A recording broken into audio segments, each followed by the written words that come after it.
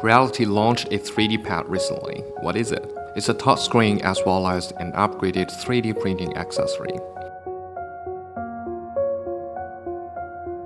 First of all, it is not a tablet.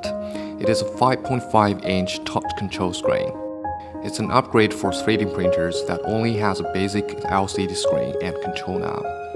This upgrade accessory will work with any FDM 3D printers with Merlin firmware. It has powerful functions. The enhancement of functions lies within the powerful interactive experience.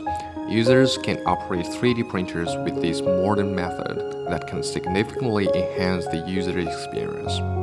Secondly, it's equipped with a preview function for the sliced model.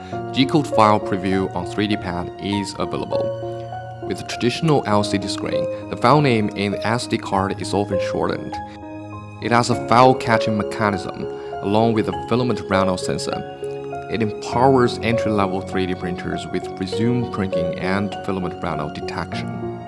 The display and base are equipped with magnetic attraction. Since this upgrade accessory is portable, users do not need to sit at the printer to adjust the printer settings.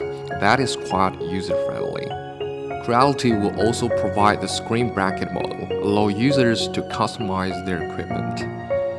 In addition to the above features, there's another shocking feature, which is adding animal skin effects to the model. Distinctive Your Model. Special effects can be applied from the screen. No reslicing is needed. That is awesome. Do you think this accessory is a useful upgrade?